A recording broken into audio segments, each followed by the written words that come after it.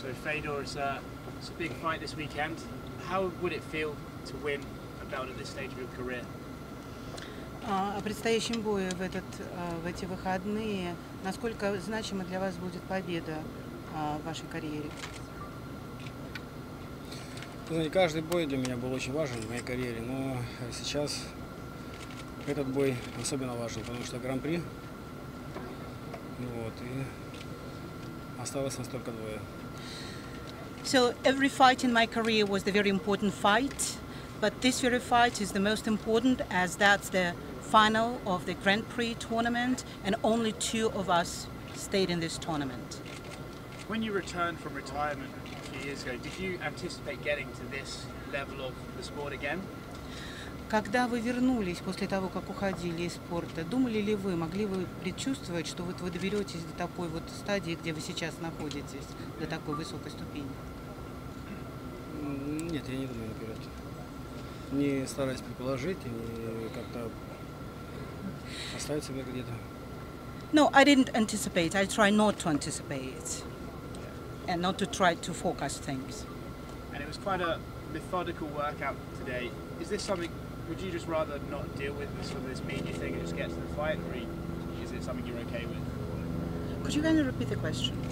Would he rather not do this media a few days before the fight, or is it something that he's accepting as part of the job? Вот то, что вы сейчас демонстрировали, вы бы предпочитали, допустим, не участвовать в таких мероприятиях для медиа накануне боя, или для вас все-таки это нормальная вещь, это часть работы?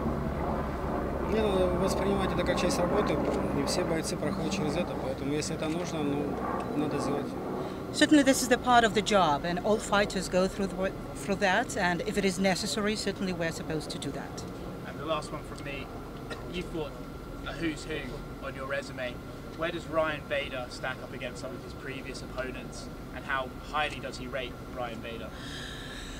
В вашей карьере вы встречались со многими топовыми бойцами. Где стоит Райан Бейдер в этой шкале, и как вы его оцениваете как бойца? Райан Бейдер один из лучших бойцов, один из топовых бойцов. Он немножко другой, чем с теми, с кем я встречался, но он один из лучших бойцов, которых я знаю за свою карьеру. Ryan Bader is one of the top fighters and great fighters, and he's different from the fighters I met before. So, but from what I watched, he's one of the very great fighters. How is he different? How is he different than others? Почему? Чем он отличается от других? У него немножко стиль другой, и он, конечно, очень думающий боец. Очень? Думающий боец, очень умный. His style is very different, and he is the fighter who is thinking. He's very smart. Some people say that Fedor may not have a better chance if he were to choose to retire on top. Has he thought about if he wins the championship that he might call it a career and retire? Многие говорят, что победа в этом бою будет завершающим красивой точкой в вашей карьере. Думали ли вы о том, чтобы уходить после этого боя? Я думаю, я смогу дать ответ на это только после боя, и я думаю, немножко отдохну. I think I will be able to answer this very question after the fight. But what is definitely after the fight, I will have some time out to rest a little bit. Has it been on his mind? Sorry? Has it been on his mind? То есть это то, что у вас в голове? Да, это то, что я думаю. Yeah, this is what I'm thinking. Fedor, as a champion, you obviously have to defend the title at 42 years old. How many times do you foresee yourself doing that? Федор, в вашей карьере вы уже защищаете этот титул, будучи в возрасте 42 лет. Сколько еще, вы думаете, вы можете защищать свой титул?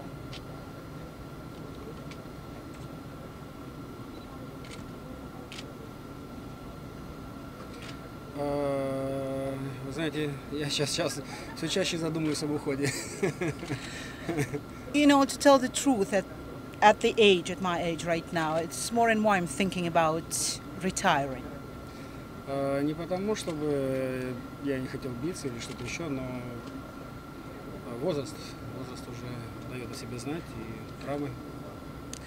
And it is not because I don't want to fight. It's definitely because of the age, I mean, that speaks, and also old injuries and traumas, which I had. Does he have anything else to prove? Is there anything else he wants to do in the ring? Разве надо еще что-нибудь вам доказывать? Хотите ли вы еще что-нибудь доказать в этой жизни? Нет, я уже давно ничего не доказываю, я бьюсь только во славу России.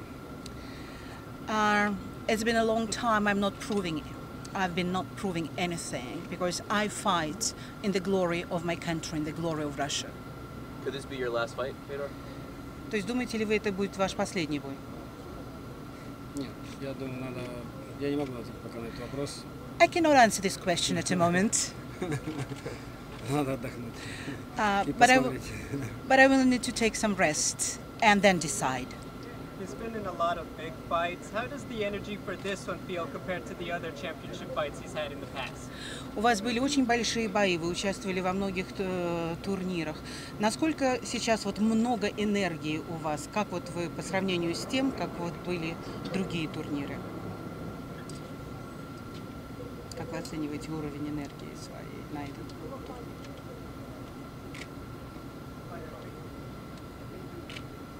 Ну, я готовился к основательно.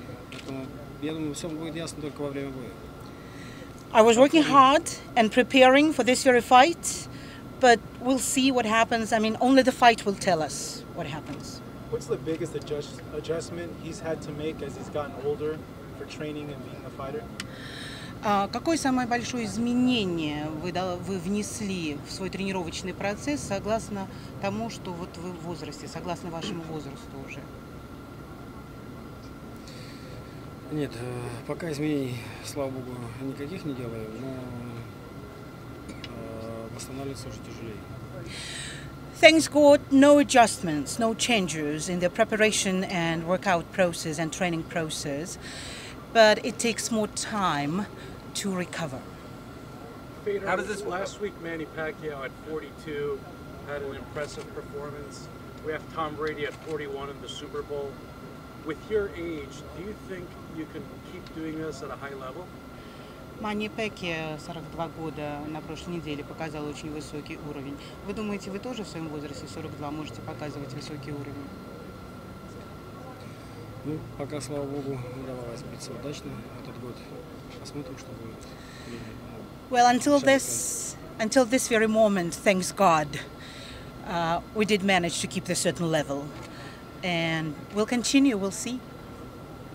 What's the secret he feels to being able to compete at this high level, or his experience? В чем секрет выступления на таком высоком уровне? Что вы думаете?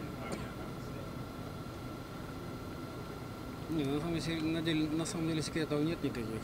Нужно ставить перед собой цели и идти к ней. Много работать. To tell the truth, there are no certain secrets. You have to put the goal in front of you and move towards it, and you have to work a lot. Last one or two, guys. How are you liking Los Angeles and the weather compared to Russia right now? Как тебе в Лос-Анджелесе погодка нравится по сравнению с тем, что в России сейчас? А сейчас у нас дома по сезону зима, холодно, мороз.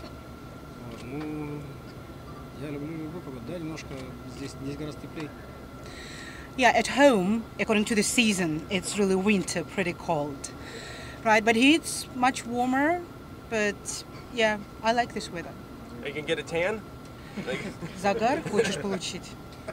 Ну, я быстро на солнце загораю, но нет, возможности не было. But actually, yeah, I usually get that tan pretty fast. But until this very moment, I didn't have any opportunity actually to spend some time, to get the tan.